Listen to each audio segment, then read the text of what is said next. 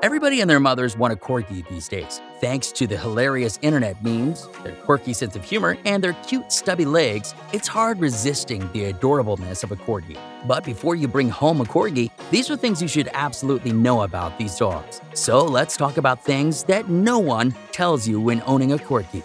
Number 1. Corgis aren't quiet dogs at all. If you're sensitive to loud noises or have small children that are, then the corgi may not be for you.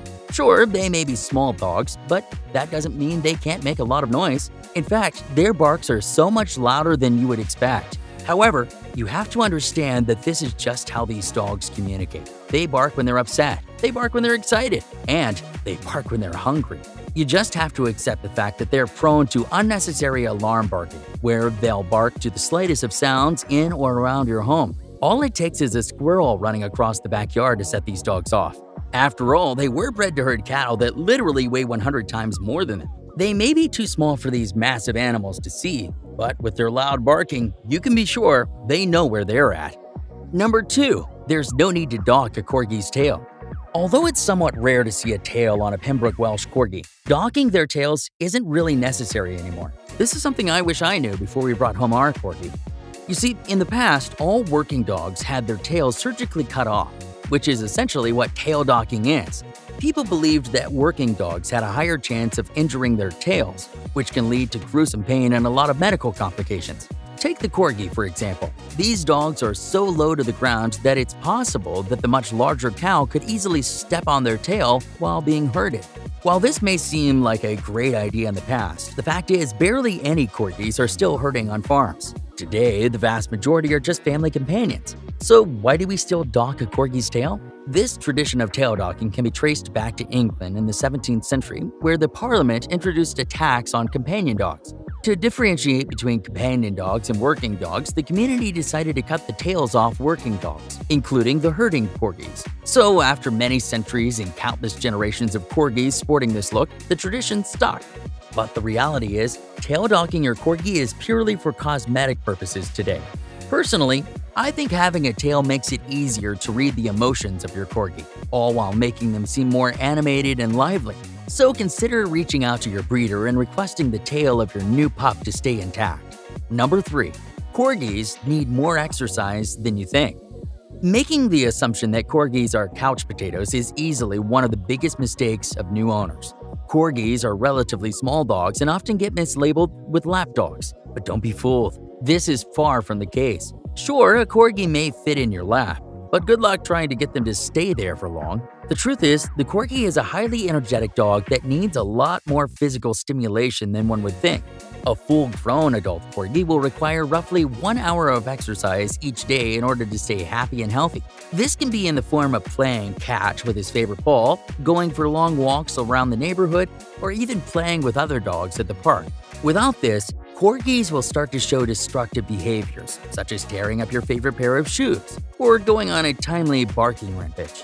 As herding dogs, corgis were accustomed to running around for long periods of time while chasing livestock. This means letting your corgi roam freely around a small backyard won't cut it. Number 4. Corgis are too smart for their own good. Corgis are smart dogs, and there's no owner that would tell you otherwise. In fact, Pembroke Welsh Corgi ranked the 11th smartest dog breed in the world, beating out clever breeds like the Australian Shepherd, Cocker Spaniel, Schnauzer, and many more. And while it may sound cool owning an intelligent dog breed, that's not always the case. You see, smarter dogs require more work.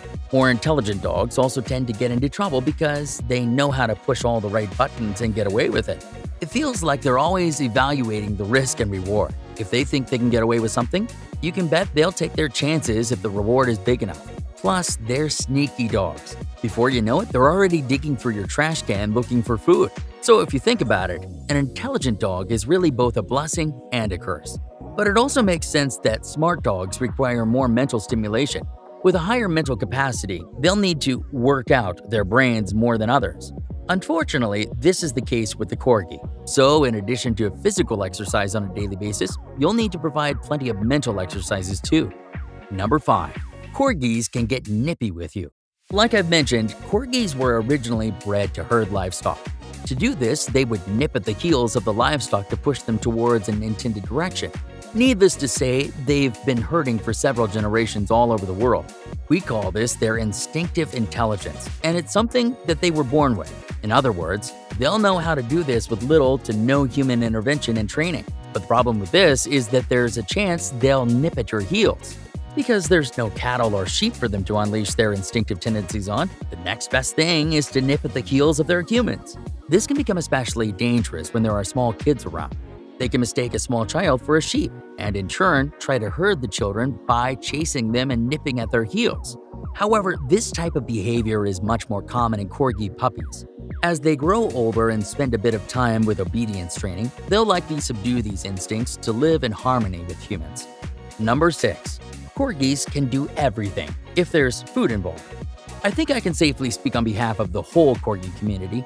I've never met a Corgi that wasn't food-driven. But that's not always a bad thing because now you have, well, incentive. The best way to get your Corgi to do something is by bribing them with their favorite treats. As a pup, my Corgi was a lot more responsive to obedience training. She learned a whole arsenal of tricks and would happily do it for the sake of working. Scratch that. I mean, for the sake of food. Corgis love to work, but they love food even more. There's no more guarantee my dog will spin around or roll over for me unless I'm holding a treat in my hand. The good news is that food-driven dogs are way easier to train. When the incentive is high, you can bet they'll give it their all. The bad news is that they'll eat until their stomach explodes. These dogs are prone to obesity, so no matter how many times they give you their sweet puppy eyes, you'll need to resist overfeeding them. Number 7. Constant jumping will be a problem for your Corgi. This is another thing I wish I knew about Corgis. They are highly active dogs that need their run to release all that pent-up energy. But if you can, limit the jumping. And by jumping, I'm not talking about the typical jumping as your Corgi plays with other dogs at the park.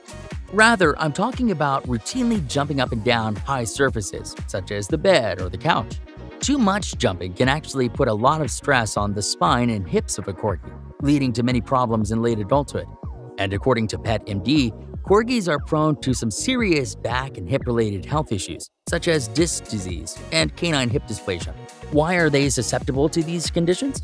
Well, it's because of the Corgi's odd shape. They have long bodies but short legs, which tends to put extra pressure on the spine if they're jumping up and down from heights. Instead of letting them freely jump as they please, try to get them a dog ramp for the couch and bed. If you get this for them too late, there's no guarantee they'll get used to it.